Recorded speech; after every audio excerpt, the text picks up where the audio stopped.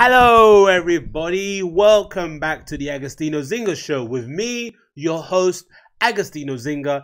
This is episode number 197. 197.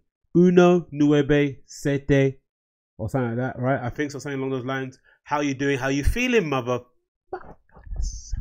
Hope you guys are well, rested, hydrated, chilled out and stuff. I'm here somewhere in the depths of East London. Not going to give away my specific location, but those of you that are familiar, you'll know where I'm based. As you can see from that side of the window, there's nice light shining in this morning. From this side of the window, there isn't, because there isn't a window here. It's just a kitchen, all built into one big living room. Hence why I'm living in a dilapidated flat somewhere in East London. But that is neither the point of what I'm trying to say. I'm trying to say good morning, good afternoon, good evening, wherever you may be. And how are you guys doing today? Good to hear. I'm fine. I'm great, actually, because I'm stirring this too much. I'm feeling good. I've just woken up, or I've been awake for a while now, maybe a few hours. You know, it's good to get up really early in the morning. Like to get the day started off really well. And I got a little bit of a jolt of energy coming back from the gym this morning. I decided to go on my podcast app, have a little browse, and see what new podcast dropped. And guess what? An amazing podcast episode just got released now. Joe Rogan interviewing Laird Hamilton. Laird Hamilton is a really well-known American surfer, big wave surfer for that extent, married to the very inspirational Gabby Reese, a former gold medal Olympian for the United States too, so an absolute beast of a couple. But Laird Hamilton is known for being an absolute beast when it comes to just working out, keeping fit, and doing all the right things in terms of living. They live in Hawaii. They have their own superfood, coffee creamer they make. They post amazing workouts online with their program called XPT Life, which they do in collaboration with somebody that I know. Let me rub this a little bit. Someone that I know, which you guys will be familiar too, because I've spoken about him a lot. They do this XPT Life thing with this dude here, Brian McKenzie. Right? The guy that wrote this book is a part of XPT Life as well, and he helps them out with the programming. So Laird Hamilton was just recently on Joe Rogan, basically the other day, and I'm just listening to the first half an hour already, and I'm already buying his creamer. I'm starting to nose breathe. I'm just trying to absorb everything that he's basically saying, because he knows exactly what he's talking about. But I just love how amazing of an era we're living in now, where I can watch an episode like that, right? I can watch something like that and get so inspired and feel like I need to go out and start running, go out and start doing my own thing. Like I feel fucking, really fired up. So I really recommend you check it out if you're into the health and fitness thing, because it's really good, because in the sense that it kind of highlights somebody who's, he's in his mid-50s. Mid-50s? Late 50s? I think 65 or something along those lines, right? Obviously, he's been a bit of a career athlete, so he's maybe coming from a different base than most people are coming from. But it's something very admirable about somebody that age still going as hard as he's going, right? Sitting in the sauna at ridiculous temperatures for a long period of time, sitting in an ice basically freezer or machine for the most part, let these muscles recover that way, running marathons, surfing nearly every day, working out, swimming like an absolute animal when it comes to working out. So I really recommend you check it out. It's a very inspirational podcast and something I'm sure will get you fired up with the right way. Not like inspirational for like, oh man, I feel like doing something. No, fired up the right way in terms of just consistently doing something, exerting some kind of strain on your body, because life is already too easy as it is. We all have one of these in our hands. We're all kind of just moping around, posting on social, trying to find the right meme to get us the most retweets, that kind of dumb silly stuff. But what we should be doing actually is stressing and straining our body so that we can become optimal. Just imagine how great your meals would be if you just exhausted your body for an hour or two in the morning, right? And really got the blood flowing and got the endorphins going, right? And then you started going into making your memes. You'll be so clear-headed. You'd be like, okay, now I get what I have to do, right? You'd be on it. You'd know exactly what to do. So yeah, I really recommend you check it out. Talking about working out, I just got back from the gym, did a really big pump, loads of big heavy deadlifts. Actually, let me change this camera down a little bit because it's a bit low. Yeah, that way, right? Loads of big heavy deadlifts. I did some really big heavy overhead presses. I did a big deadlift. I think I did about 120 kg on that one, right? Or 100 kg for reps as well, which is quite good. I'm feeling nice in that. Bench press, I'm slowly starting to get up. It's not as high as I should be. I think it's about 50 kg, so I need to really ramp up and get up next to, or at least near to where my bench and back squat is. Back squats I've been kind of leaving to one side because my ankle mobility isn't where it should be. Where every time I squat, my kind of heels come off the ground, which is not the best way to do it. So I'm kind of avoiding doing them, and if I do it, I just kind of put some plates under my heels to make sure I can squat with my ass to the ground. But this year I need to, like a lot of things, right? I need to learn the language. I need to do this. I need to do that. But my biggest really ambition this year is to somehow engineer a way that I'm able to do a squat, an air squat, without my heels coming off the ground. Like, you know, like Asian people, where they sit. You know, if you go to Far East, Southeast Asia, you see a lot of dudes outside the shop. Sometimes women in markets squatting with their ass to the with their ass to the heels, right? Squatting really low. Feet usually pointing straight. Great mobility, right? It's amazing for your mobility, obviously, for the most part, because you know, in those kind of Southeast Asian countries, everyone usually sleeps on the floor or with a thin mattress on the floor, so they always having to get up and down. So that kind of squat mobility is kind of birthed in you from, it's kind of ingrained in you from birth. But obviously in the UK we don't really have that. Most of our bedrooms are like, you know, we have a fucking bedding that's like up to about here or some shit, right? So you're climbing into it and climbing off, so you're not really, you know, you're not really getting them as much mobility in your joints as you should do. But I've always admired that, seeing those guys and girls or those guys and girls in Southeast Asia that can do that, because I thought, fuck, that's amazing. And then when you look back in the history of it, you'll find that squatting like that was part of our makeup as mankind, right? That's how we rested when we didn't have a seat. We'd rest during a hunt. We'd rest when we're just chilling, talking to our friends. We'd just sit down, and that's how something we played games that way, you know, squatting in that kind of fashion. But think about it now. Imagine how long do you think you could do, even for people that can air squat? How long can you actually do it, right? Like with enjoyment. It's your legs are gonna start before your legs start shaking.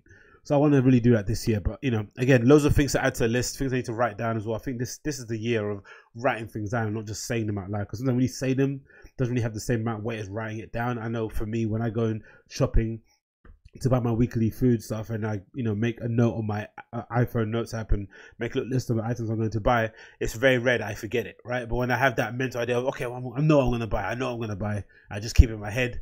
It's inevitable. I get there and I'm like, and then I, you know, buy my shit, go to self-checkout thing, and it's, you know, a whole exercise to get that working. And then you finally pop out and you're on the bus or walking home and you're like, shit, I forgot the olive oil. Do you know what I mean? It's a super crucial thing that you thought you had in your bag, but you don't. And it's like, oh, and you're already like halfway home. So it's like annoying as fuck. So I know the importance of writing just from that little small example. So I can only imagine how much benefit it would have if I applied it to my actual goals and stuff. But you know, that's something I'm going to explore in my own time. What else has been happening with me? DJing loads, not going out as much. I went to not talking about going out as much. I went to Mixed Garage the other day. Who did I go see at Mixed Garage? Let me see if I can pop it up here on my list. I went to Mix to go see on the 18th, right? Yes, it's the 18th. Let me see if I can see the date here. Yeah, I went to Mixed Galleries the other day to go see, for the night Origins, to go see More, Alien, and Bakar and Baker or Bakar Summer Day and Night Party. They started from 3 and ended really late at night. It was a pretty good party, to be honest. Again, just a real big prop up and shout out to Mix in general. There's not I think in the last few years, for me personally, I used to, again, I think as most people in the kind of, you know, electronic scene, or maybe electronic music scene for the most part, we all used to congregate around East London, the trendy East, right? Shoreditch, Dalston, all those kind of places. And that was our kind of zone. But then I think with the Hackney licensing laws, they clamped down on all the clubs and bars in that area, because, you know, residents had, like, you know, legitimate grievances for the noise pollution that was coming out of the clubs, for the general antisocial behavior of some of the punters out there, because unfortunately having a nightclub in Dalston is great for foot traffic, but then you invite a whole score of randoms, right? People just out for a night out, just end up kind of turning up to your club night that you've put a lot of care and attention into. So you get like a really weird mix of people in there, right? You get people out there for the music, and then people are there to pick up, people are there just to, you know, hit on girls or boys, people are there just to like have a tear up. So it got a bit crazy. So I'm not, as I think in the beginning when all the hoopla was on social, people were like, oh my god, Hackney Council is shit, how can you not let the clubs were there before the houses, no, the clubs were there before these the new build houses, not the residential, but the new build houses, blah blah blah. I was a bit sympathetic of the residents, because when you read some of the residents' accounts of them coming out of their house on a Saturday morning, going to do their Saturday afternoon shopping and shit, and walking into this vomit, or walking into a staircase full of just the aroma of urine and shit, it's not something that you'd like to hear, right? So over time, there's been a bit of a lull. There was a bit of a lull in that kind of period of those clubs closing. It felt like a little bit of a dead period. In that middle bit, then I started going to like a lot of those what are they called? I forgot the name of it. The people that put on parties in the forest, and they put some parties in warehouses. They moved them around. I forgot their names anyway. But a lot of those kind of like pop-up warehouse parties started popping up, right? no pun intended, in that kind of interim stage. So I started to go to a few of them, but again, the crowd there is a bit weird. It requires you to get really on it and to go really hard, because it's hard to kind of stay out at that kind of time and just enjoy the music. It's a little bit, you know, it's a little bit messy for my taste personally. And again, you know, comparing it to a Berlin, it just isn't as polished as you'd want it to be, right? Which is the whole point of it, because it's done, you know, it's done by a real small group of people. They try and get the things up and down really quickly. They try and make it safe as possible. They try and make it the music diverse. I don't know. They try their best of what they can do. So eventually, you know, I kind of like put my foot off the pedal off there. And plus, in general, just taking over too much of my life going into those kind of things, because, you know, essentially it will turn into like a 4-day weekend, right? So I kind of started doing those things. I was like, you know what, I do need a clubbing experience. I really want to go and see good DJs play. You know, being a DJ myself, I want to see what the best people are doing. I want to go and see what the best promoters are doing in terms of party-wise. I want to go see what the levels are, because I think in general, sometimes when you're like a DJ in a bar or a club and you have aspirations to kind of, you know, move up the ladder, become a touring act, whatever, you can sometimes get a little bit delusional about where you are really levels wise. But it's nice to kind of go to these nightclubs, go and see somebody that's a professional do their job. It can also give you motivation, inspiration for the stuff that you're doing, but also can kind of settle your ambition just a tiny bit, so you don't get a little bit big for your breaches. Like, okay, cool, there's levels to this shit. So in effort to find those kind of things, there's a bit of a lull. But then it seems like over the last few years, or maybe in the last few months, sorry, places like Hackney Wick have really kind of propped up the scene again, right? They've become my de facto place to kind of go out on a night out. And of course it helps, because for the most part, I'm always DJing in Westfield and Stratford, right? So on Fridays, and usually in Leytonstone on Saturdays. So it's a bit easier for me to get to Hackney Wick than it would be to get to Dalston, right? In terms of a distance wise, in terms of coming back, I can get there in half an hour walking. I can come back half an hour walking, from both distances, I think, for the most part, right? From Stratford and from Leytonstone. But then, weirdly enough, it kind of coincided with these clubs kind of propping up, the Hackney Wick clubs, and also the promoters really putting on really amazing parties. I went to a drag night the other day at the Yard called Clown Something. I forgot the name of it. And then I went to this thing in Mixed Garage the other day too, the night called Oranges, which I've kind of gone to a few of them. I've been to the one with Dr. Rubinstein and Roy Perez, which was fucking phenomenal. I went to the one with Steffi. I've been to this one. I've been to quite a few. I think maybe that might be free. But I'm always keeping an eye out for their nights, because they tend to put on some really good artists or people that I'd want to go see. So in general, just killer people in general. So I just want to give a big shout out to them and what they do, because again, I just think in an era where people are complaining about no places to be in terms of going out wise in the night, and you know, it's hard to kind of go places and really feel like you're in a safe environment, in a place that you're going to hear good music, in a place where the sound system is great bartenders and stuff. It's good to kind of go to a bar where it's a fairly simple layout. You know, they've got massive metal shutters that you kind of go through after you've been searched by security. There's a girl at the front or guy at the front, whoever kind of scans your ticket. As soon as you walk in, you know, the sound is blaring in front of you. There's all these massive beer kegs stacked up behind the DJ booth. You walk into the kind of like a square dance floor for the most part, and one bar kind of facing the DJ booth, a fairly small kind of simple bar with about 5 or 6 bartenders in. And no matter how busy it looks, you tend to get served really quickly. Like, they're super quick in terms of getting you served. They have like a little small nice little POS machine that they use to tap if you've got contactless payment. Just a really easy way to do things. The beers are really tasty for the most part. They tend to get quite warm, because in there is fucking, especially when it's a good night, it's going off. By the time you get your beer in your hand, it's quite chilled when you get in your hand, and by the time you kind of go to the dance floor, it's already turned into chocolate milk. So you have to kind of be quick with the drinking. And then they've got like a great little outside bit where everyone tends to, like, you know, congregate, share a cigarette, share some war stories of clubbing adventures they've had, bond, share some Facebook details. It's always kind of a good vibe in the smoking area for the most part.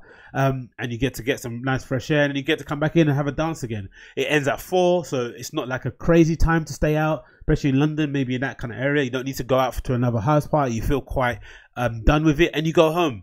But again, so I just need to give a big shout out for them, because they run that place really well. For the most part, I haven't seen any trouble in there for the most part. There might be some odd scallywags here and there, the kind of dudes that, you know, that pickpocket your phones and stuff, but for the most part, everyone tends to look after each other. I know I've done it before. When I've been in there, I've tend to kind of, you know, if I've seen, especially girls around me who kind of like would stand around, especially if I'm in the corner where I like to stand next to the speakers, they might put their bags down, their benches and stuff, and I'm always kind of reminding them, hey, keep an eye on your bag, because there's pickpockets around and stuff, and they'll kind of, you know, kind of fix up and put their bags nearer to them. But for the most part, it's again one of my favorite venues in London, in Hackney for the most part.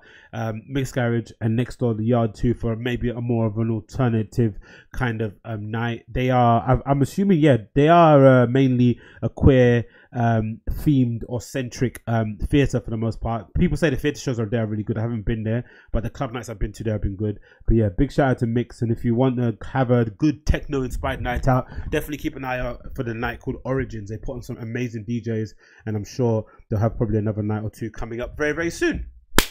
Anyway, that's enough of the shout outs there. Let's get into some topics, because that's what we're here for, family. All right, topics time. Got loads of things to drum on through that I've kind of seen here. Number one, Fenty is official. Fenty is official. Fenty is official. Are you ready for Fenty? Let's put it up on the screen. So Fenty, Rihanna's new label that she's been slaving over, has let's pause this. That she's been slaving over and creating over the last few years, has finally made an appearance, and people are hyped. I know I'm hyped. Are you hyped? Let's check out the video and see what she's doing, because I haven't actually seen the video myself actually. Let's see what it's all about. I saw the pictures of her actually in the New York Times magazine. It looked fucking phenomenal, and I was like, whoa, Rihanna's fucking going for it. So let's see what she has to say here. Let's put it up on there. Boom. Let's get up. Love the music already. Oh wow. Love the backdrop. It reminds me again. I love the kind of who does that kind of background stuff. Undercover does that quite often, right? I think it's mainly is it a projection? I think it might be a projection. He has a sheet and they project like kind of, you know, scenarios behind the model. So it might be like standing on the highway. It might be sitting down in the park somewhere. I quite like that kind of thing. It's a really good way to. It's probably a great way to make a cheap. It's a great versatile way to make a, you know, a cheap versatile way to make like a really expressive kind of lookbook. But let's check it out. Oh, I love the shades. Okay, the shades are what I saw her wearing before prior. Wow, love it. Love the suit, double breasted. Is that a sweat? Is that a jumpsuit down the right? Yep. And what do we have here? Oh, I love that little denim suit there. I think that's a jumpsuit there. We've got a nice little dress there. I love that little bomber jacket with the skirt here as well. It'll probably be all women's, I'm assuming, right? That probably makes more sense. I doubt they're going to go into men's clothing. There might be some stuff that is kind of like gender neutral for the most part. Someone might be able to jump on. But I like the heels as well. The heels look amazing. Nice shoes. But again, it really matches up well with her overall style, Rihanna's style in the main part. Look at me psychoanalyzing a fucking 45-second clip. But, you know, it's Rihanna, man. You got to do this shit. Oh, all white looks as well. Me like. The earrings look amazing. What are those? They got a little clip over on the top. Maybe they clip into your top little thing there. I love that shirt again. Okay, nice. Oh, look at Rihanna styling it. Oh my god. Wow. Is that Rihanna styling it? Yeah, sick. Yo, if Rihanna turns into a fucking bona fide fashion designer, this is what a time we live in. If this happens to be the case, wow. Oh, I love her. Okay, cool. Now, nice little set design change again. I love the glasses again. I love the top. Oh, there's a guy there wearing a suit. So, like I said, there might be some gender neutral bits and pieces floating out there. Fan of. The earrings look really great there. Oh my god, that blouse is amazing with the one with the shaved head there a little bit. Oh, I love the logo as well. Okay, definitely motorbike, you know. Rihanna loves a good motorbike. That might be a good way to actually bag Rihanna, you know, turn up in a fucking motorbike. She might be down or not. Oh, I love the jacket Rihanna's actually wearing. That's fucking awesome. Oh, that's a really famous hairstylist, right? I forgot his name, the guy with the beard. I forgot his name though. Very famous hairstylist, right? Someone could remind me in the comments probably. But yeah, the jacket Rihanna's wearing is not bad either, the Parker. Oh, is that the logo? Oh, Fenty, look at the logo! Look at the logo! Look at the logo! The logo's a win already. Get that on a hoodie, I'm wearing it. Get that on a fucking hoodie. Honestly, get that on the hoodie, I'm wearing it. Get that on the hoodie and I'm wearing it. That looks fucking banging. Oh my god. Sure, okay, let's go again. Wow. Wow. Wow. That's Paris, right? Okay, wow. I'm game. I'm game. I'm game, man. I'm game. I'm in. I'm in. Fenty, take my money. Take my money. Number one, the glasses I probably end up buying. Number two, the anything with a logo on it is something I'm gonna get. Whether it's hats, whether it's bags, I'm sure they're gonna smash that. If you're gonna show a 45-minute clip, no point showing logo to you. You're probably gonna show stuff that you've actually cut and sewed and stuff. Great. It's going to be great to see the stuff that she makes because she's a real big fan of that kind of boxy Vetements Balenciaga look. But she also wears very slinky kind of Thierry Mugler, Moschino, whatever brand that she wears. I see sometimes other stuff anyway as well. So I'm interested to see what the shapes are, shape-wise, what they kind of look like. The glasses, of course, they look banging because I think she's got very, very good taste in sunglasses. Her and the styling team know what really accentuates her face and makes her look the way that she does. And yeah, I think it's going to be a win. I think LVMH Group, is it LVMH Group, right, that put money behind her? I think they realize the power of this woman. Like, she's just another level of a I think she's up there or maybe a bit further along than maybe a Kylie Jenner. Kylie Jenner maybe appeals to a more of a younger audience, and maybe the look is a little bit more less premium, right? Less luxury, because I think she wears a lot of Fashion Nova shit, and I'm not sure I've seen Rihanna wear Fashion Nova. She might have done it in the past for brand collaborations, but she always strikes me more as a aspirational figure, right? If you're a girl that follows Rihanna, you kind of want to wear the stuff she wants to wear. She wears one day, whereas with Kylie, I always feel as if like she wears what she wears in order for you to then go and get whatever you can get from your kind of price bracket, for the most part, right? Unless she's wearing, the Lazana shoes and handbags, but you can kind of get that look for cheap if you want to, because for the most part, the stores in general tend to copy what she wears and kind of iterate it out in cheaper materials. But this Fenty collaboration looks fucking awesome. I'm a fan of it. Wow. Congratulations, Rihanna. That looks fucking banging, and I can't wait to see it on the runway, really. It's going to debut this season, right? I think so. Is it debuting this season? Should be debuting this season anyway. But yeah, it looks amazing. Fenty is official. Rihanna's stepping into the ring and saying, here's my stuff, right? Finally going from a consumer to a creator. And that's always the best journey, isn't it? There was a point in time, especially during the whole Kanye era, when he was first showing his show in the Paris Fashion Week runway, wherever, which was kind of, badly received by the critics. But for us fans of design, for us fans of getting your work out there, for us fans of shipping, for us fans of being true artists, right? Because true artists don't just pontificate. True artists, they actually ship their items. You can get it, you can feel it.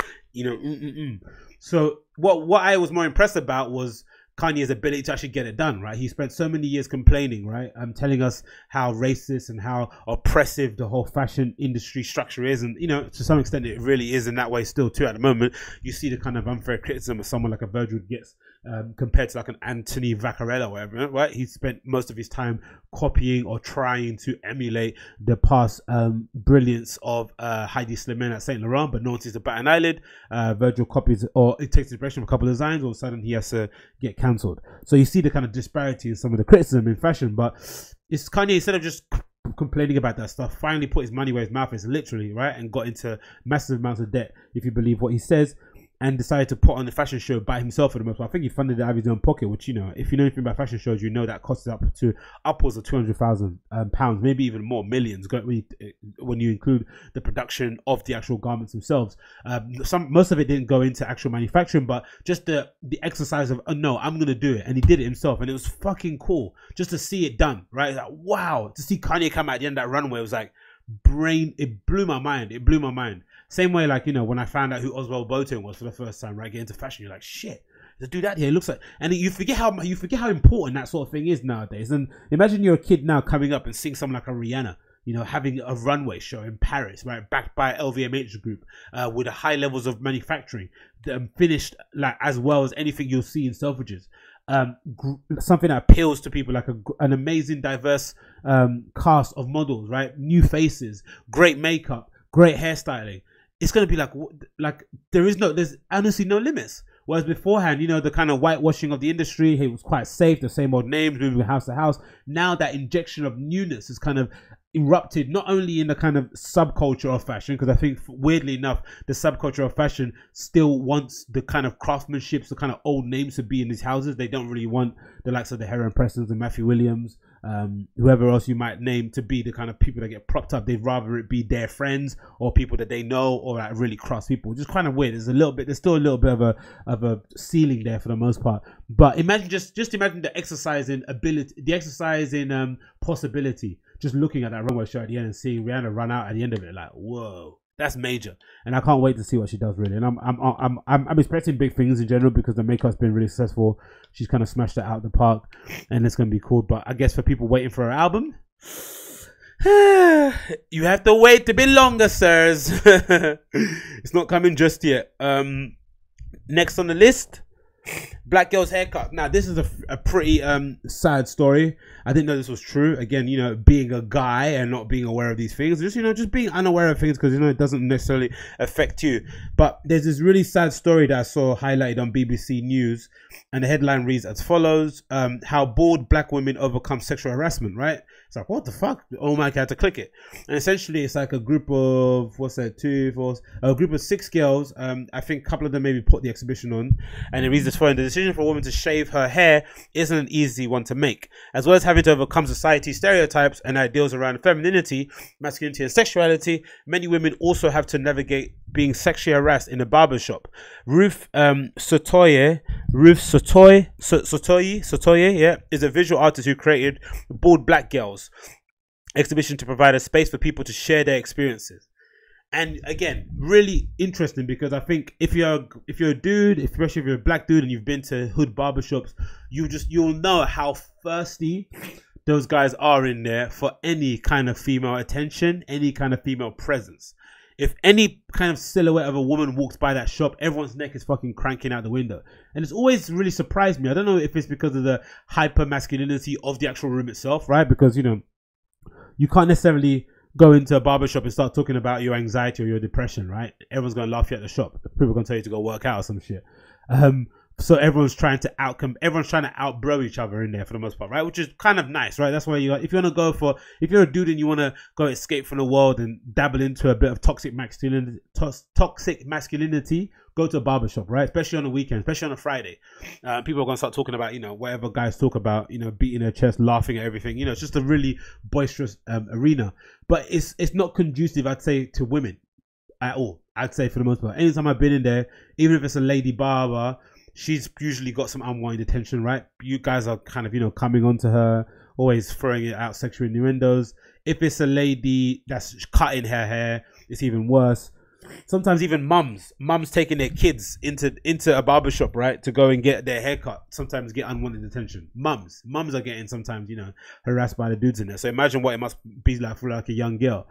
And I can only imagine, you know, for young girls going in there trying to get that kind of, you know, shaved head look, what it must be like trying to, you know, navigate that whole thing. You know, you look pretty. I don't know. It's just annoying. I don't understand the whole idea behind it. And again, I didn't know it previously, but having read the text and having kind of seen a bit of the video, it kind of drummed home a little bit to me. But I'm going to play a little bit for you now, and we'll comment on it together as we go. But here's a video. It's on BBC. I'll link it below in the show notes for you guys to check out yourself. My first barber, it was a really uncomfortable relationship, and me constantly rejecting him, and being in a position where you have someone with really sharp utensils on your head, it's really hard how you even navigate rejection.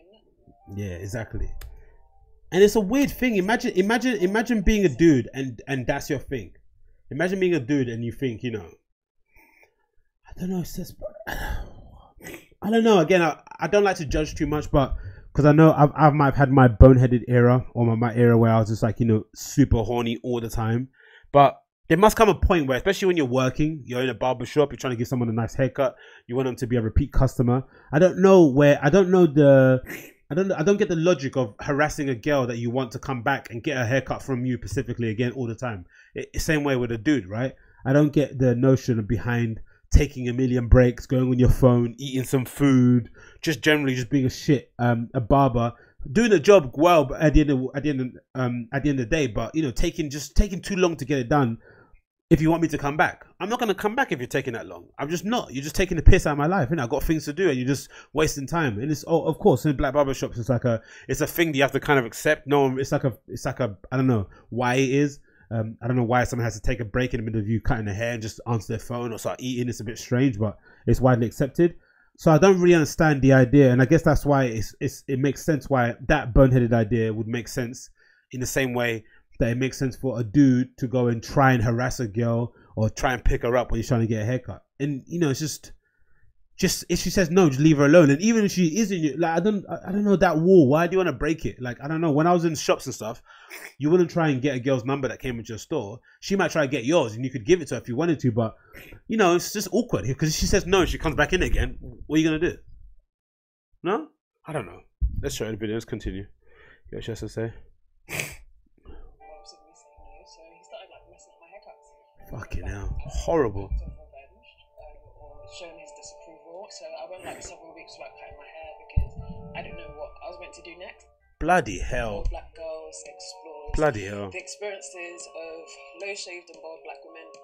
Black women, our hair is highly politicized as our bodies. Our existence as black women is politics. I'd rather it not be, but this is what it is. So let's talk about it, let's lean into it, and let's do it on our own terms. I knew I wanted to shave my hair for a few months before I did it. People said all kind of things when it came to cutting my hair, especially the day I actually got my hair shaved. Men throughout the day mostly were just like, you know, does your husband know about this? Like, did you lose a bet to your brother? It's just hair, man. Like, fucking. Just more like, did you consult a man in your life? Yeah, it's really strange. But again, if you watch that Chris Rock documentary about hair, black women, I forgot what it's called. It's a Chris Rock. Is it Chris Rock documentary? It must be, right? The one about relaxing your hair. It's amazing documentary. Definitely recommend you check it out. There is a thing. I guess most women have it too. I guess if you're, you know, by and large, if you're a woman and you shave your head, everyone's gonna naturally think you're crazy, right? It's just, I don't know why that is, but nowadays, especially with the amount of crazy haircuts, like, it's just strange that a woman could get a mohawk or a mullet and no one's really gonna bat an eyelid, but the moment you cut the middle bit off, all of a sudden it's a big deal. I usually never really understood that bit, or have those kind of haircuts where you've got just the top bit kind of past, kind of, you know, gelled over and the entire size of shave, but then just if you shave the top bit again, you get that whiff off your head, all of a sudden you look weird. It's a very bizarre point of view. And again, the outright misogynist of like coming up to a girl and telling her, oh, does your husband know or something? It's like, what? As if you need permission to cut your hair. Like, come on, really? Maybe, I don't know, you might want an assurance from your partner to say like, oh, do you still think I look cute? Cool. If the person in your life, the love interest that you give a shit about, thinks you still look hot, then why does anyone else's opinion matter? And why should they even offer your opinion? But I guess, you know, what, even me saying this is fucking stupid because, you know, the mere nature of social media, of the internet at the moment now, is to offer your opinion when no one really wants to hear it for the most part. So, you know, it's not that surprising that someone will say something to you out loud and say something to you like that about your hair. But, you know, again, full of absolute wrong ones. I would actually say that to a woman. But again, we continue. Before you made this decision, it was just my yearning to find a community of women. They look awesome, man. Everyone's got great trims. More like advice on what I should do. One day I had a really bless them. My first ever, and I tweeted and I was like, women who cut their hair, like, oh, what do you do when X, Y, and Z happens? And so many women were like, you know, discuss with one another. Again, that's the good thing about social media. You know, a lot of ills of social media I've said about and out there lately. I've said it many a time, but I've been recently I've made a jump over to Twitter. I haven't really been using Instagram for the most part, and I've really found that quite informative. Again, I haven't got into the toxic argument sort of stuff. I kind of, you know, leave that to one side. I kind of laugh from a distance. I usually follow the right account, so my feed's quite, you know, balanced for the most part. But what I do like about social media is this idea that, you know, if you're going through a really tough time, if you're going through something that's really bugging you, if you want to seek some kind of assurance, if you want some moral support for the most part, reaching out to people on social is quite good, because in general, usually there's someone out there going through the same experience as you. You're not usually alone. It's always like, you know, I relate it to family problems. Whenever you're growing up, especially when you're living at home, you always tend to think that, you know, you're going through the worst of it. Like, this is horrible. No one else lives like this. My mum is evil. I hate my dad. But then the older you get, the more you get exposed to different people. You start to share childhood stories and experiences. You start to realize, whoa, my childhood was a lot more tamer than anyone else's in this room, right? You start to think, okay, by comparison, my childhood wasn't that bad. We all have our own issues in our own little way. So I guess that's the great thing about this girl's experience, right? She goes through a horrible experience of a dude that's a barber who's, you know, unwanted sexual advances are not making her feel comfortable to an extent where he starts to fuck up her hair because he feels like he's been rejected. I'm not sure what move that is, but again, that's similar to dudes that try and draw a girl. She says no, and then they say, "Oh, you're butters anyway." It's like, no, she isn't. You know she isn't butters. You tried to, you tried to get her number. You wanted to take her on a date. You wanted to kiss her. You wanted to sleep with her. You wanted her, and now all of a sudden she says no. She's butters. Come on. It's a weird defense mechanism. Just take the L on the chin and keep it moving, man. It's like losing a cup final and saying, "Oh, I didn't really want to win it anyway." It's like, what? Let's continue. How do I bring this offline? You know, it's a great idea for an exhibition, man. Awesome. I went to random barbers on my road, and this guy with his child in a couple seats away, saying, "Oh, so he's a teacher." So he's doing, "Oh, yeah, give me private English lessons. You know, I'm trying to work on my English. Will you come to my house? Come and teach me?" I shouldn't be laughing, but Mamma Mia, is there anything, honestly, I'm just saying this because I'm one. But is there anything that comes close to the creepiness of a black dude, especially a young, single black dude, especially a black guy that has a kid, especially a black guy that has not turned that thing off in his head where his dick is just on 10 top. Is there anything more creepy than that? It doesn't exist. I don't think I've ever been to a barber in my life, like I'm saying, in my whole 31 years on this fucking planet, right? Where I haven't been in a barber where if a silhouette of a woman, I'm telling you, sometimes I've been in a barbershop, right? And I've been looking out the window myself, just like, daydreaming. And I've just seen a silhouette like a fucking, rush by, someone walking by. And they've still managed to, with some sixth sense, like eyes behind the back of their head, they still managed to turn around. I was like, how the fuck are you? How do you even know that? Somehow, what did her fragrance like seep through the window and come hit your nose? Like it's bizarre. It's bizarre to the 10th degree. I do never understand it ever in my life. And I'd love to know the success rate of some of these guys. I'd love it. I'd love to know the success rate. Like how many girls are they approaching in a day, like in terms of walking by, and how many actually stop by, even stop and say hi. They get to exchange numbers. I'd love to know the percentage. I would assume it's in the low 1%. Low 1%. The hit rate must be horrendous because most of these guys as well, again, I'm no judger of physical appearance, but come on. You like, some of them, sometimes you're sitting at barbershop and you're like, really? You're going to try and talk to her? You're like, really? Come on, guy, man. And guys are not like girls, right? Girls have which is a good thing because this is why girls are pretty and usually hot. Girls have a heightened... Girls have a better idea of what they look like. No, girls not delusion, but girls rate themselves more highly than guys do for the most part. Guys know where they sit in the hierarchy of attractiveness, right? That's why most guys kind of go to the gym because they know I can't improve this face, so I'm gonna get funny and I'm gonna work out a lot, right? That's the only thing you can do, right? But with a girl, you've got makeup, you've got outfits, you've got clothes and shapes and shit. You can do stuff to kind of enhance your level, so you kind of are deceptively hotter than what you really are. But dudes for the most part know where they sit on the hierarchy. So sometimes you look at a dude and you're like, you know where you sit on this hierarchy. You know you got no business talking to this girl. You know that for sure. You know she's got no business talking to her. No business. And she knows you got no business talking to her too. So you're doing this weird, polite dance and she's like, I want to get my hair cut. And you're trying to say your best lines and shit. It's like, oh, teach me English. Teach you English. Bruv. Download Duolingo, man. What the fuck are you talking about? Get out of my face, man. Give me my haircut. Let me go home. The girl on the side. Shit is always fathers. That is horrible. How can it always be fathers? Why is it always fathers? Why is it always black fathers? So creepy, man. Oh my god. It just doesn't turn off. I got uncles, man. They don't turn that thing off. It's always a... It's like, wow. I pray to the Lord Jesus Christ, man, that there comes a point where that thing in my head just turns off. I don't know why when it happens essentially, but I pray as a young black man, fairly in shape, fairly, Because I guess you could turn it off by just like giving up, right? You could just go fat and then no one's gonna look anyway, so there's no point of having it on. But I pray just like in general, just be a normal dude, man. Just don't creep, don't hit on girls. Just leave them alone. Leave them alone. Leave them alone. Leave them alone. Oh god, it's amazing. It's an absolutely amazing video. And you know when someone's got a blade close to your head, you're not trying to talk wicked. So Yeah. Thank you, sir. Just facing forward. Jesus Christ. And it was the most uncomfortable exchange. No one to take my number after. I'm like, bro, leave it alone. Oh my god. For me, it's like I had to change my barbers. Yeah. It came to a point because every time I came, he would whisper it. That's the thing, because it would always be packed. Although I had to get early start, he'd be whispering like, "Yeah, can I get your number?" All of that. He was whispering, "Hey girl, had a booty shake. Hey girl, I know you want a number 2 on top." Yeah, honestly, man, some guys, man, just need. This is why I never understood, because I used to back in the day. You guys, this is another kind of story time from my past. But a while ago, a few years ago, I used to be part of this kind of seduction group thing online, and we used to do these meetups in London. And it got to a point where I stopped kind of going to them, but then I turned into a kind of a quasi coach. I'd go out and I'd kind of coach guys about how to pick up girls, right?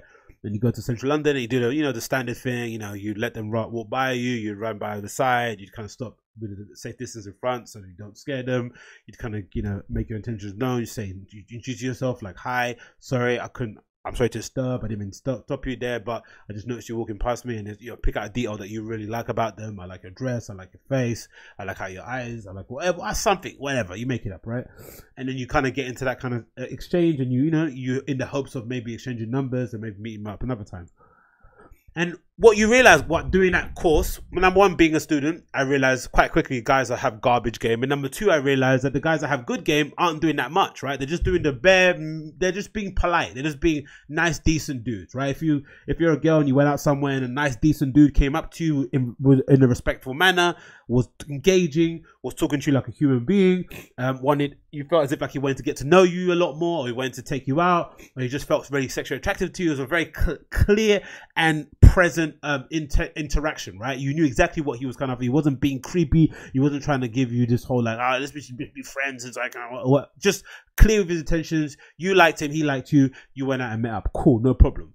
But you realize quite quickly that guys don't know the Scoobiest about attracting women. And it always made me wonder it always made me think that for the most part, I think, anyway, it's a theory that I've kind of only developed at that time, that there's a lot more virgins in the male society or male groups than they kind of like to kind of lead on. Because I know when you're younger, that's the main thing that you kind of get duped by when you're younger, as a boy usually. Guys around, especially in primary school, especially sometimes in secondary school, would tell you that they've done a lot more with a girl than they actually have done, right? And you can usually feel really bad about yourself, like, damn man, I haven't kissed anyone, I haven't fingered anyone, no one's I haven't said that. You feel really bad because that's kind of part of your identity growing up at that time. But then the older you get, you start to realize, hold on, no, they haven't. No one's had sex here. It's like that guy in between us, right? Everyone's lying about their sexual contents. They're all lying. And if you look at some of these dudes, if you think about this guy that's whispering into his girl's ear as she's getting a haircut, right? Think about it logically and clearly. How is he attracting women? Like, what woman out there likes a guy that is creeping on a girl while she's getting a haircut? Is there a girl out there that will be like, stop it, I'm just kind of, what's that? No one wants that. No one wants that. I'm sure no one wants that. No one wants that. So I'm sure that I have a theory that there's a lot of guys out there that are actually virgins. I don't actually say. And I'm also sure of it that a lot of guys' way of interacting with the opposite sex or somebody they're into is via a bar or a club, right? That's how they kind of get with somebody, right? That kind of sloppy exchange where you're drinking, you may be dancing, you might exchange a little hug, you might grope, and then it kind of leads into other things. That's, I think, usually the main vehicle of people's ability to kind of hook up. I think in general, the day-to-day life, I don't think they do it. Or sometimes, by proxy, when you're at work and you just work with the same people again and again and again, your work colleagues turn into Halle Berry really quickly. You work with them long enough, right? And you're single and you've got no one else around, and you probably turn into Denzel Washington. It's a kind of like an equal exchange. So that happens quite often. But I think by and large, most dudes have terrible game, which is why guys that have just mediocre or decent game tend to fucking sweep up. And girls get all head over heels and, oh my god, he's so amazing. Because for the most part, she had to deal with fucking dollars like this whispering into people's ears. Mamma mia. new to this trim thing, so I thought he would book appointments on WhatsApp. Do you know what I'm saying? So I've done it. Calling me, belling me, FaceTime. Wow. What's going on here? I don't book appointments that day. Wow. Had to dodge the barber. I've moved barbers twice now. Like, it's just long. It's just long. It's not something cute. And it's hard to move barbers as well. I feel for them because I know for me as a dude, moving barbers is one of the most stressful experiences ever because, and again, I'm not that bothered about my hair, but I just don't want to waste money, right? So it's like, you move to another barber, you're not sure if it's going to be good. You have to kind of go through the kind of steps of the first 2 trims might be a bit shaky so they get used to your hair. And then later on, it kind of builds up, but then you don't have really the time to let it get, you don't have the time for them to get experience. And sometimes like me, if you're unfortunate, you might live in an area where all your barbershops are in a particular street where I live, and they're all in a particular street that I tend to walk by every single day to get to the station. Imagine that. So every day I'm walking past these barbershops that I've now suddenly ducked, right? Because I don't think they cut good hair. And they know I've ducked because they fucked up my hair. It's a weird kind of vibe. But imagine that for a girl. Imagine for a girl who's kind of ducked a barber because he's being creepy and you have to walk past it on your way to the bus station. On your way to the train station, sorry. Like, mamma mia, man. More guys need to watch this video, honestly. Every time you go for a cut. So I'm trying to find someone who just does their job. Exactly. Oh my God, that's me. That's me. That's me. That's me too. I want someone that does their job. I want someone that's not going to eat chicken wings. Someone that's not going to be on their phone. Someone that isn't going to try and whistle at some 16-year-old walking down the street. Yes, 16, and this guy's a big man, probably plus 40 years old. I want someone who's just going to cut my hair. Cut my hair, please. Oh. Oh, God almighty. My desire over the course of this year is to find a new barber and preferably a woman. In doing the project, I found that quite a few women do want to be serviced by other women barbers, just because of the unpleasant experiences they've had when they frequent my barbershops. So many of the women were like, I've never met so many other black women. Amazing. A lot of them follow each other on Instagram now and like have their own WhatsApp groups, and that's awesome. Like, it's creating a buzz, you know. And God bless this woman, man. Awesome. To have just been like a connecting point, really. That is great, man. Awesome, awesome, awesome. That's fucking awesome. I really love the whole video. The whole exhibition is a great idea. It's probably out somewhere right now, and if you go to see it actually yourself. So yeah, I recommend you check it out. Bald black women. Is it called? What's the exhibition called? Bald black girl. Sorry. Common experience with me with barbershops, man. Just an absolute terrible experience, shitty service. And again, it's kind of ripe for a change. It's kind of ripe for change in general. I get the idea of wanting to be cut by a woman because you don't want the in-person experience. But again, you know, I don't think that is essentially the answer. You want to have guys be well behaved, right? Because there's going to be more women. There's going to be more men barbershops and women barbershops in general, right? It's just, just a matter of fact. You just need more guys to be decent out there. Hopefully, guys will see this video or see the exhibition and kind of, circle out a little bit, or the word will start ruminating or kind of spreading throughout the kind of Twitter conversation. Because that does quite a lot sometimes, the Twitter conversation where people kind of speak about things and people start to like take notice. Oh shit, actually, that's bad, isn't it? So I'm not going to do it again. But yeah, man, the long and heralded search I've had to try and find a barber that just does his job, it's been frightening, man. I've not had it in a while. A barber just does his job, lets me go. It's just like it's very rare to find. Very rare to find. And if you do find it, hold on tight to that motherfucker. But yeah, I recommend you check it out. Again, I'll link the video in the show notes. You check out the Bald Black Girls. Probably the exhibition is going to be on still now at the moment, I'm assuming. Hence why they put the video out, right? It was released on the 20th of May. So yeah, it should be out still at the moment. But yeah, check it out. Google it. Find it. Anyway, what's next on this list here? Oh, Virgil Pioneer CDJs. Fucking beautiful. Now, I mentioned these earlier in another video. I think I saw them first in Virgil's Coachella performance. A few weeks ago. He DJed on this amazing kind of rig, like with loads of fucking equipment everywhere. Some bits I didn't even understand what they were. But the main standout piece of the whole thing was he had an entire Pioneer kind of DJ setup, the CDJs and the mixer, and they were completely transparent. So kind of taking cues from, his collaboration with Ramoa, maybe some cues from his collaboration with the Nike 10 in terms of like flipping everything inside out and outside in, so you can see what the construction of it actually looks like. and just essentially just like showing the inner workings of it, right? Exposing what's in it, the things that we kind of always coveted. But there is something quite gorgeous, quite beautiful, quite awe-inspiring about seeing the CDJ set up transparent like this. And I think it's probably up there with maybe the best thing he's done. And again, I'm not sure if they're going to make these, because I think they've said it's only part of an exhibition that Virgil's doing at the moment now at the Chicago Museum. I think it's a retrospective of his work so far, kind of charting his whole like 20-year journey so far. There's a massive book out at the moment too with it, which I'm sure is sold out. I tried to buy it the other day, but I'm sure it's sold out. But this is kind of part of the exhibition to kind of, you know, as another piece to add to it. So I'm not sure if they're going to sell it, but I imagine it's kind of a testing period to see how much interest it will be from Pioneer, because it'll make more sense. But again, it's so beautiful. It's so fucking beautiful. I don't know. I have no words to describe how hot and sexy and amazing this shit looks. So here's an article here from Hypebeast. Pioneer DJ and Virgil Abloh designed transparent CDJs as a mixer for upcoming exhibition. And just look how amazing that looks. Like, just honestly, look how amazing that looks.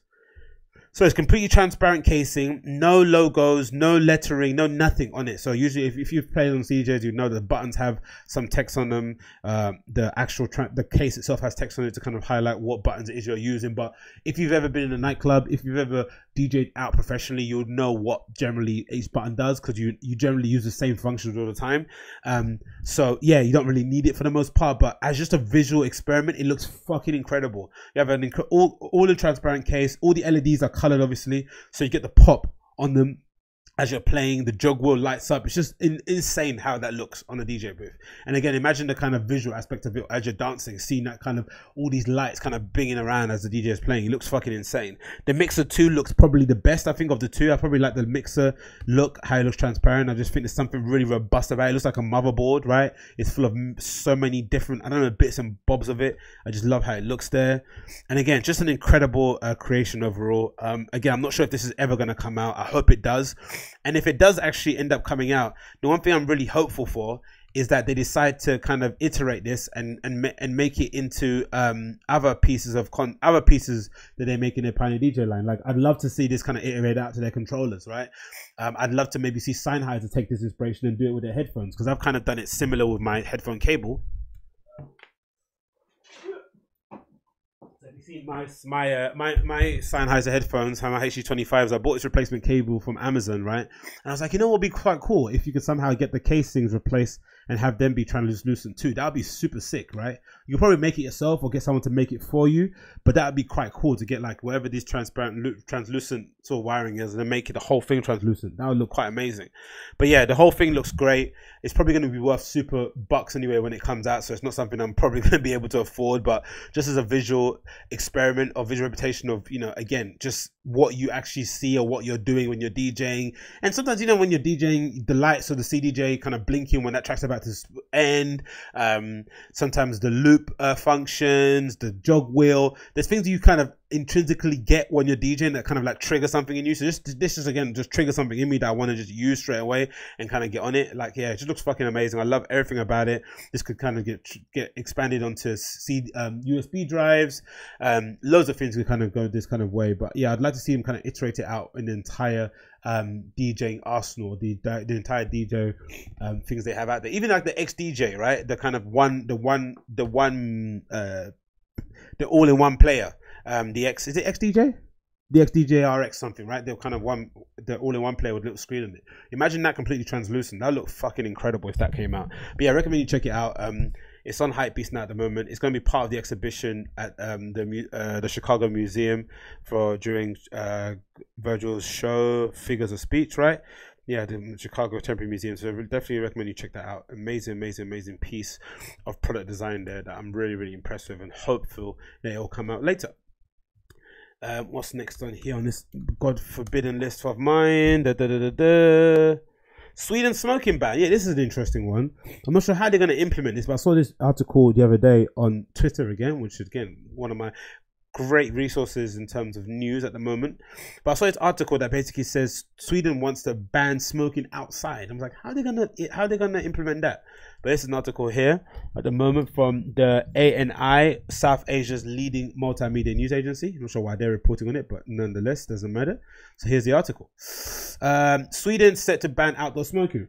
Stockholm, Sweden, May 19th. Sweden is set to ban outdoor smoking from July this year in a bid to prevent diseases associated with smoking and passive smoking, such as cancer, according to the Minister of Health and Social Affairs.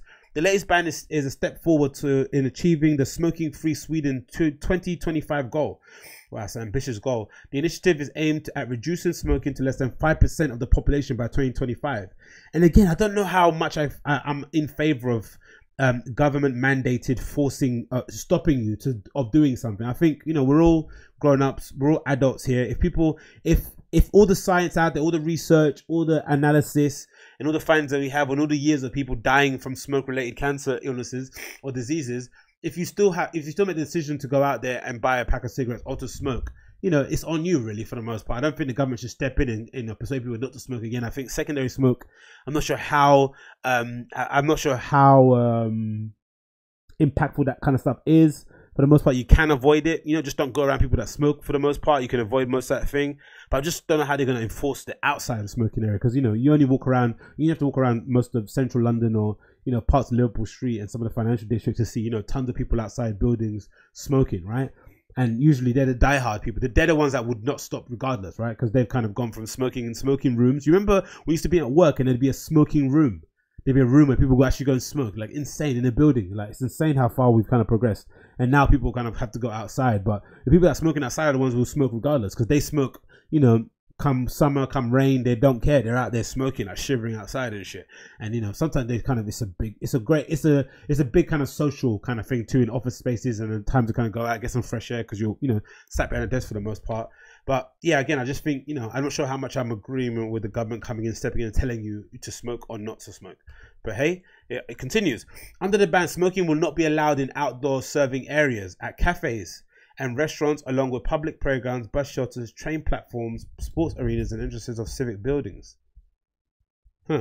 Okay, so that's probably quite a good way to stop smoking, outside, because you can't stop someone smoking outside their own house, right, or just in general on the street, but you can stop them from smoking in outdoor cafes, which people do a lot, especially in London. So if you're having a meal, there is sometimes an area you can go to and have a smoking area, but, you know, if you're outside smoking in front of a cafe, you're still going to get absorbed by that smoke, right? You can't smoke in public playgrounds, which you shouldn't do anyway. Who's the psycho that decides to take their kids to the park and start smoking next to the swings? Who does that? Like, if you do that, you're a crappy parent. Bus shelters, that's a bit weird too. For the most part, you shouldn't do that, because, you know, there's other pedestrians there that, you know, don't necessarily want to feel you're smoking. For the most part, I think in London anyway, we always have signs that tell people not to smoke at bus stops, at train stations and things. Train platforms, again, you have to be psychotic to do that before you get into a train. Sports arenas, that goes without saying. Entrances to civic buildings, which kind of rules out maybe a lot of kind of people that do smoke outside the office, so they're going to have to, I don't know, walk down the road and go to a local park, which is fucking nuts, which might be because of vapes or e-cigarettes are also covered under the ban. Wow, so everything is getting it. Around $8 million have been allocated to Sweden's public health agency for 2019 to run a national awareness campaign to implement the change in law. They will also extend the support to municipalities to implement the laws locally. The contribution to the voluntary sector is an important one. We need to have a community-based approach to ensure that the laws have an impact, but also because the long term we achieved the goal of a tobacco-free Sweden 2025. Lena Hallengren, the Minister of Health, broadcast SCT, and most half the funding will be given to organizations that work prevalently to reduce tobacco use. Wow, it's a very ambitious target, and again, probably goes to show that it's Scandinavia that will be pushing for these kind of measures. But I just don't know how happy I'd be if I was a Swedish native to be told by the government when and where I can smoke. You know, I'll smoke where I want for the most part. I guess if you own your own home, you can smoke, because, you know, if you don't have a landlords usually kind of are against people smoking in their houses for the most, you know, for usual health and safety reasons, you know, for the accident that you might end up lighting up the whole apartment. But I don't know, man. I don't know. If they're able to achieve that, that's a very, very amazing accomplishment for the most part. It wouldn't probably go down too well here in the UK. There's still a big majority of people that still smoke now. Even there's people that have even gone as far as, you know, because pack of cigarettes have gone up a lot considerably over the last few years. You can't buy 10 packs anymore. You have to buy the 20 pack or 30 pack, I think, and the prices are kind of bumped up for that sake. And you can't, what's the other thing? Oh, so the price of bumped up, so people now are moving towards rollies, right? So rolling their own tobacco. or their own cigarettes for the most part. So people have been that dedicated to smoking that they've even made that jump, which is really, really strange. But yeah, great to see from Sweden, an awesome initiative, and hopefully it's something that they can implement going forward. They're going to be cashless and they're going to be tobacco free. It's going to be like living in a utopia, isn't it? A version of utopia for the most part. Let's move on to something else. Running off on the Ferrari. This is a funny one, isn't it? Some guy tried to jack a Ferrari he went on the test drive with. Obviously didn't take it.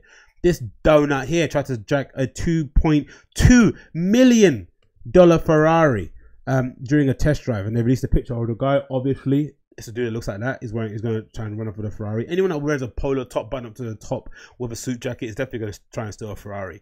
This Ferrari looks fucking gorgeous, right? And someone tried to run away with it. Police in Germany have recovered a Ferrari worth millions that was stolen during a test drive on Monday and are on the lookout for the suspected thief. Look at that Ferrari. Wow. The man reportedly spent several weeks communicating with a classic car dealer in Dusseldorf before coming to the showroom to take the 1985 228 GTO for a spin. That looks fucking gorgeous. Wow, wow, wow. Car design back then just looked something else in it. Cars look like alien spaceships, man. Just look incredible. Like, look how cool that looks.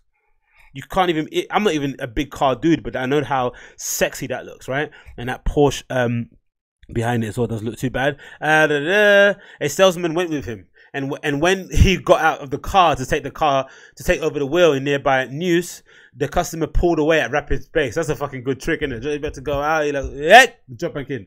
On Wednesday, police confirmed that the car had been recovered in the garage in the city of Grevenbroich on Tuesday, but did not reveal details of operation, according to NRZ. That's the dude that actually did it, right? Here, there's a picture of him. A photo of the alleged thief has been released showing what appears to be a middle-aged man with thinning hair and glasses. Oh, they're killing him. Ferrari only built 227 examples of the car from 90. There's only 227 of them. Wow.